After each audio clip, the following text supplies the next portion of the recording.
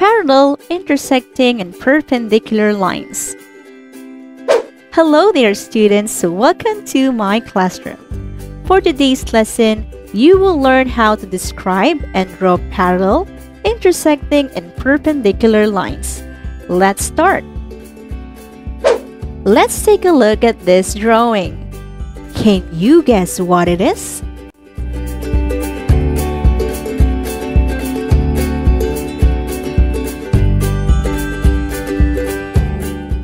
Wow, it is a house. Now, what kinds of lines do you see? Oh, wait, what is a line? Line is a set of all points between and beyond 2 points. Let's say we have point A and point B. If we connect the 2 points, it will create a line. A line is a one-dimensional figure that is infinite in length, has no thickness, and extends endlessly in both directions. Lines can be named using 2 points on the line. Since this line has point A and point B, it can be called as line AB. A line that goes from top to bottom is called vertical line. This means that line DE is a vertical line.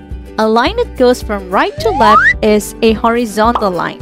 This means that line XY is horizontal, while this kind of line is a diagonal line. This means that line NS is diagonal. These are only few of the many kinds of line. There are other kinds of line that are also called as pairs of lines. What are those? Let's find out. First, we have parallel lines. These are the lines that do not intersect or cross each other even when extended in either direction. Parallel lines can be a pair of vertical lines, a pair of horizontal lines, or a pair of diagonal lines, as long as they don't intersect or cross toward each other. So here, we can say that lines MK and line SB are parallel. Same with line LO and line GH, they are parallel. And line JF and PW are parallel. Let's go back to our drawing. Can you see more parallel lines?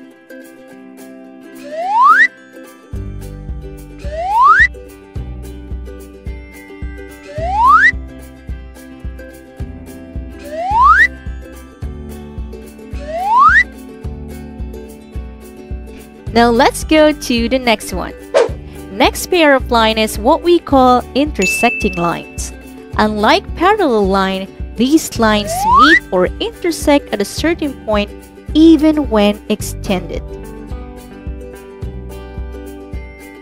Here in another example, we can see that line QD and line ER cross each other at a certain point. It means that they are a pair of intersecting lines. A point where lines meet is called point of intersection. For example here, point B is the point of intersection. Now let's go back to our drawing. Can you see more intersecting lines?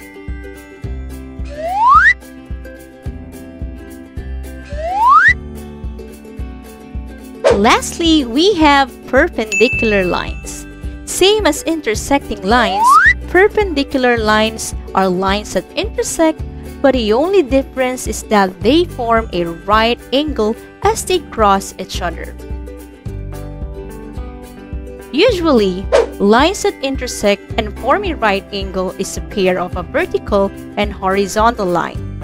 Let's say we have vertical line GH, which is intersected by horizontal line SB. If two intersecting lines form a right angle like this, therefore, lines GH and SB is a pair of perpendicular lines. Now, can you see more perpendicular lines in this drawing?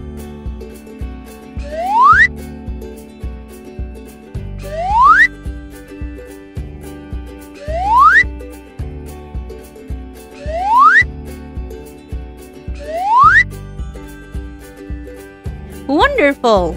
Now let's try this activity. Can you give a pair of parallel lines from the line shown? Here we can see that line CD and EF are parallel lines since they don't intersect or cross each other. Next one. Can you give pairs of intersecting lines? Here we can see that lines GH and CD are intersecting lines. Also, lines GH and EF intersect each other, so they are intersecting lines.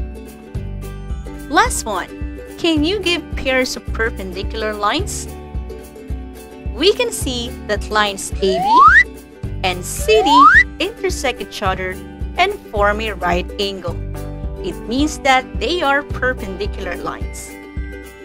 Also, lines AB and EF form a right angle as they intersect. Therefore, they are also perpendicular lines. Wonderful! What a great lesson, students! Now here are the things that you learned today.